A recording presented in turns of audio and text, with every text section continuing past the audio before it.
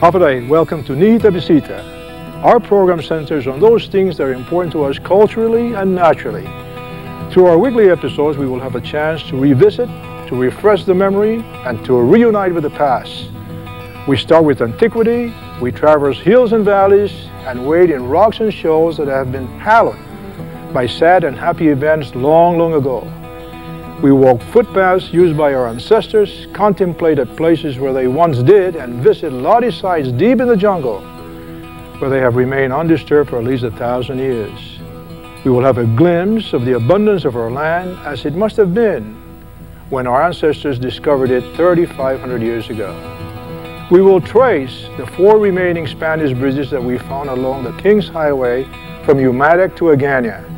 We will revisit places that are distinctly identifiable with nations that claim, possess, and govern Guam and have left their indelible marks in the culture and landscape of our island. Because of our geographic location in the world, we find ourselves in between everything, it would seem.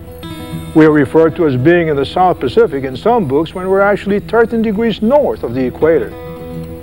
We read that we're in the Western Pacific, but our longitude is 144 degrees east. And we're continually bewildered by our ability to leave Guam on a Tuesday night and arrive in Hawaii the morning of the same day. These contradictions extend to our perception of ourselves and of others. When we describe Guam, this is the perception we project. Guam is todo et mundo. On the other hand, when a professional bureaucrat talks about our island, this picture emerges. We are, of course, somewhere in between.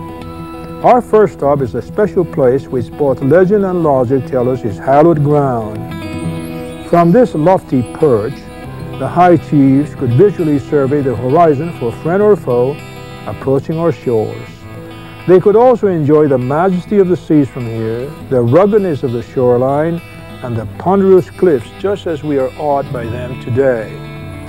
They also had a commanding view of the beautiful bay below they call Tumhon.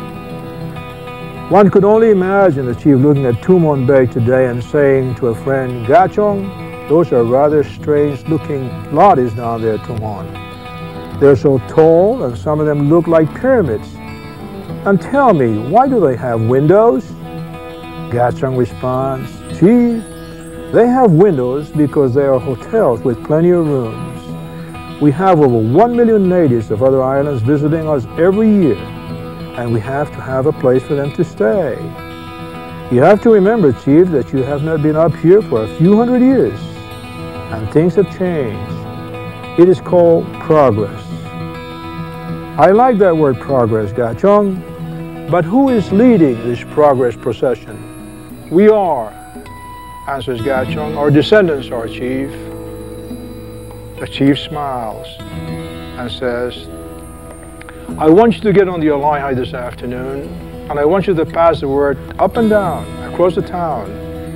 And the word is, make sure that when the procession moves, we do not move so fast as to leave any of our Chamorros as stragglers behind." I'm very happy that we're entering this century with our own people leading the way.